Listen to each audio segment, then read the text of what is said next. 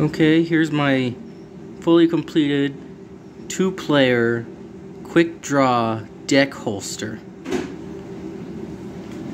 Those white specks around it, that's just glue, because glue stick helps 3D print stick to the build plate, and I don't feel like rinsing that off because it takes like 10 minutes and I don't feel like spending 10 minutes.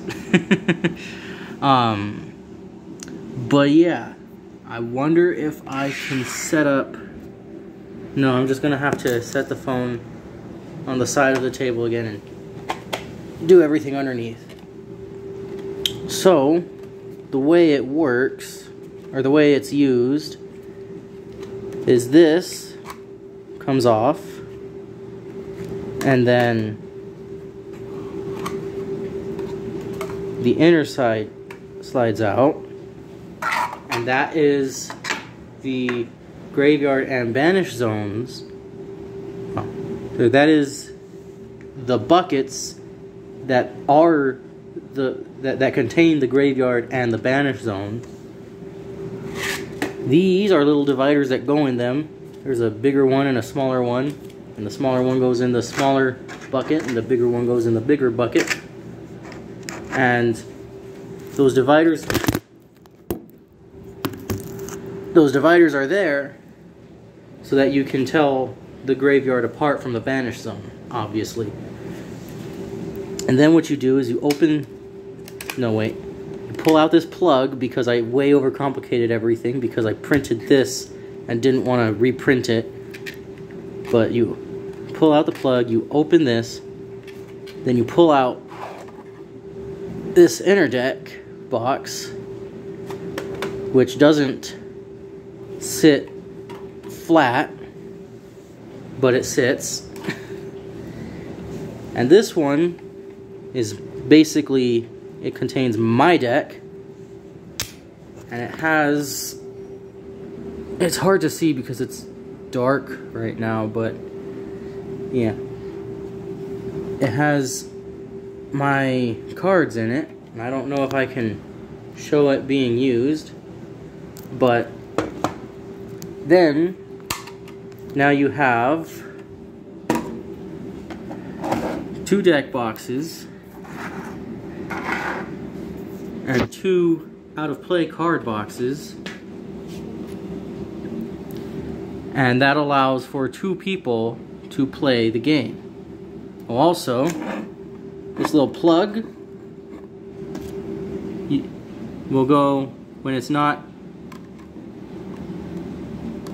during the game. The little plug goes here so that you can easily open and close this lid, because it blocks the lid from being opened if it's on the outside here, you know. So what I would do is I would basically open it up like that, and then I would give the other player this one, and probably this one, and that would be the smaller graveyard banish zone and the bigger deck box. And that would be because the bigger deck box is kind of easier to understand, right? And also a little easier to use. And this one is also a little easier to use. And what makes them easier to use and understand is this angle here. This angle here makes it easier to use the to draw cards from this one. And this is a very difficult... This stupid camera's so crap. But this is a very difficult geometry to like cope with when you're trying to put it on your pants. So I would rather just deal with that, and then the other person can deal with the much more easy to use one. And I wonder if I can show the deck box being used. Let me see something.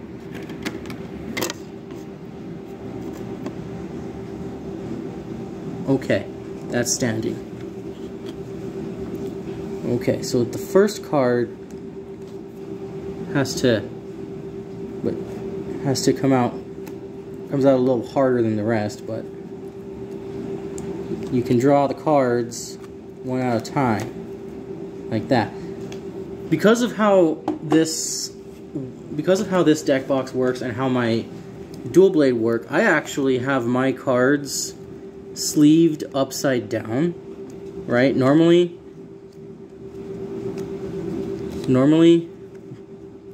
the part where you insert the cards into, that would be the top of the deck of the card sleeve, but mine are upside down because it just makes it easier to use my stuff with it.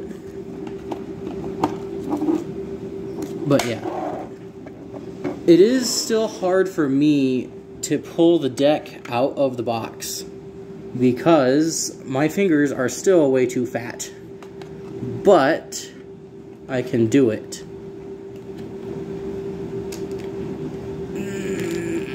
But it's hard.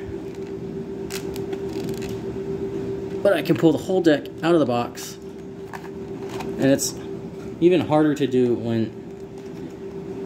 Oh, hang on. Okay.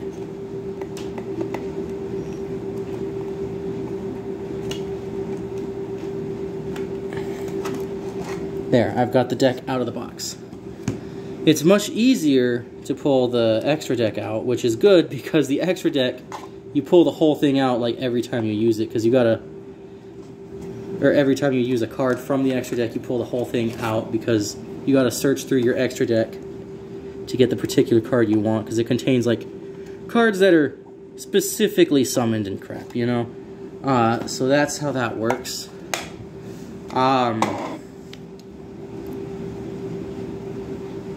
Oh, I forgot to mention that this deck box has a little bit of assembly.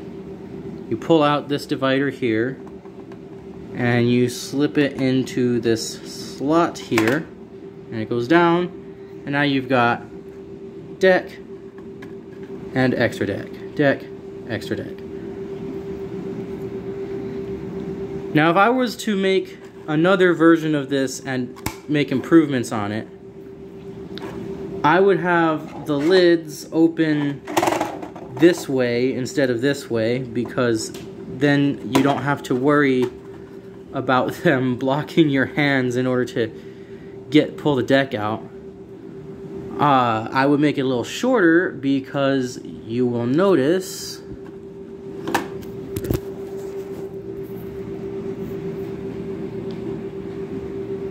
those are really low in there. Really low. I don't know why it's so low. Like on this one, I kind of would understand why it's so low, because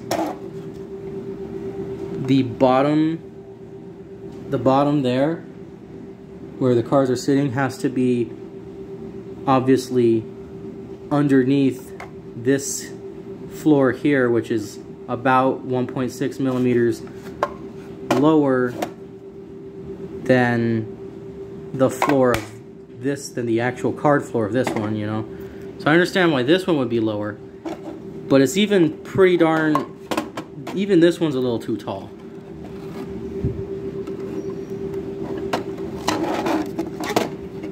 So yeah, it's weird.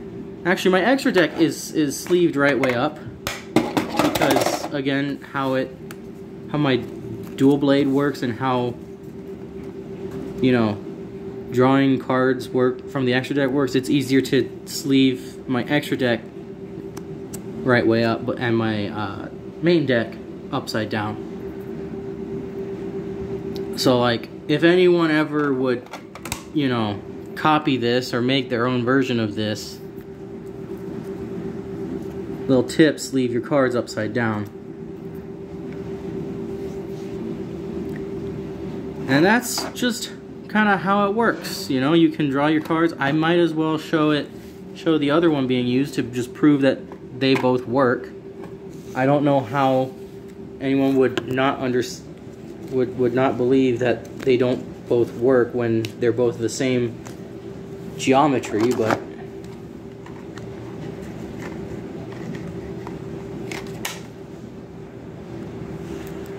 But yeah, just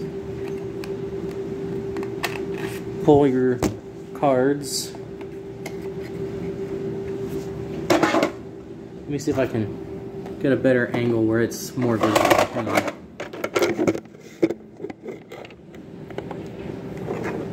Let's see about this.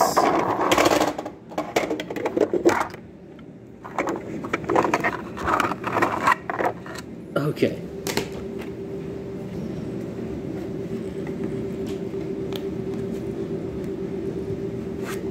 See? You just draw your cards one at a time. And it's easy that way. In case anyone was wondering why it's easier to use this with upside down sleeves, it's because when you pull, hang on.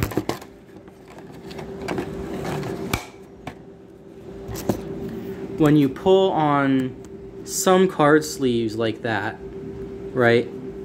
Some sleeves don't grip the card very well and will come out without the card. So if you sleeve them upside down, then the bottom of the sleeve here, which becomes the top, is gonna pull on the card, and so it allows the card to always guaranteed to come out with the rest of the sleeve. Also, I'm fairly certain that this is harmless to the cards, but just in case, I would recommend sleeves. I mean, no one who's actually into card games doesn't sleeve their cards anyways, because they want to protect their cards from, you know, environmental crap in the first place. But yeah. And then when you're done with the game, let me put everything back.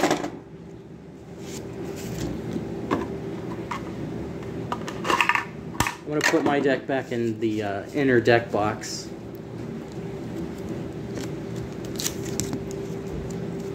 Before I forget to. Right? So, finish with the game. My deck is in here, right? I take back this from the other player. I put the divider back in the back here. Then I put the inner deck box inside of it. It might take a little bit of fiddling just to line things up properly, because of when it was printed with a bit of an inaccuracy, which made me have to change the angle of the divider. And then I pull out this tab, close this, put the tab back in, right, and then I take these two, right, they would have the dividers in them, like that. I pull out the dividers from both of them, right? I slide them in. I will line up the dividers so that this face is one trapezoid shape. I will put the dividers into this little slot here. Okay, sometimes it's particular about the orientation the divider goes into the slot with, so. And then I take this, I get the dividers in first, and then I line up.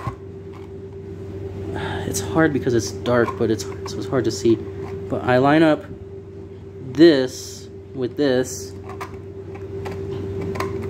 and I slide it in, and it stays, and it's not going anywhere. And then obviously These are for attaching to your pants or your belt or your shirt if you have a thick enough shirt. I wear thin t-shirts, so like if I were to put that on the neck of my shirt, it'd like hang down like that, which would make it really hard to draw the cards. But maybe if you were wearing like a jacket or a sweater, something a little more substantial, you know, it might work. Another thing I'm thinking of doing, which would be a little later, would be to make a deck box that instead of having these belt clips has loops to go through a strap, and the strap would go all the way around you, and you would be having several of these deck boxes on that strap so that you could wear multiple decks at once. And then this, right, would just be on your hip ready to go. Or even better, right, only the inner one, just two of the inner one would be not on your hip ready to go, but essentially just on the strap that contains all the deck boxes. These would be on, like, at the end there for you to, like, actually, you know, that would be your in-play deck. It'd be fun. I think that'd be a fun idea, but that would require printing multiple deck boxes, and I was so averse to printing multiple deck boxes that I didn't even print, you know, modifications to this one that I should have made. So instead I just went with, this is already printed, therefore everything else has to be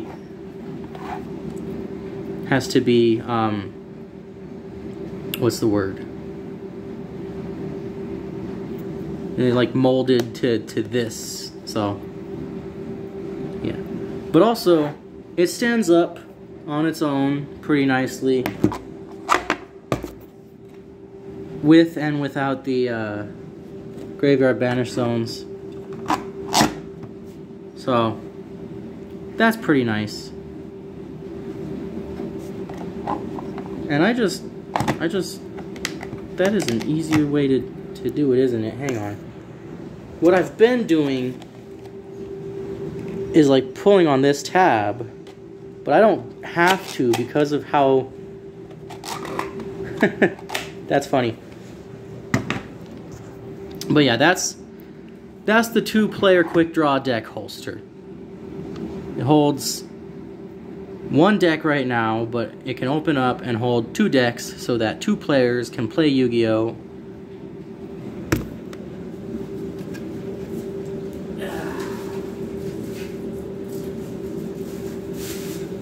And they would both play Yu-Gi-Oh! On this 2-player dual blade. So this is something, this is two things that I would wear if I was going to like a card shop or something, and I would, you know, people would be like, hey, what's that? And I'd be like, oh, it's a dual disc, because they don't know dual blade, because dual blade is something I say. And then I'd be like, you want to play? And they'd be like, but I don't have my own. I'm like, it's 2 players. And they'd be like, oh, but I don't have this weird thing that you have. But I'd be like, but I have 2 of them. This is 2 of them. And then we'd play Yu-Gi-Oh! So yeah, that'd be pretty fun. What was I gonna... Oh, yeah. Let me just show why I separated the dual disc, or the dual blade, from the deck. Let's put this on a side to look like how it would look like in the if it was.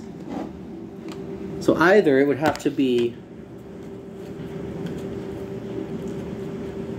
I'm just gonna put my phone on the side of the table again. Okay. So either it would be this, And this, like that, which is big and clunky, or like that, which is also big and clunky, and it just gets in the way everywhere. Look at how big that is. I can barely fit it in between. Like, me sitting like that is uncomfortable. But without this, me sitting like this is comfortable. And that's why I separated the deck from the actual dual blade, which I think is a design flaw of the original Dual Disc toys, is that they insist that you have the deck and the play zones in the same spot, in the same device. And of course, it would be to sell this to children and have it be several separate pieces would be annoying, because children tend to lose things. But I'm a grown man who plays a children's card game, so it's fine for me to have several separate pieces.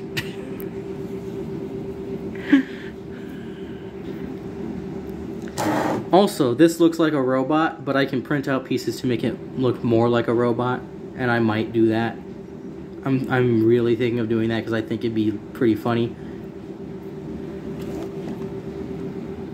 But yeah, that's the whole system altogether. And of course, just like before, because it's the exact same thing as before, because it was made earlier, this opens up to play your cards.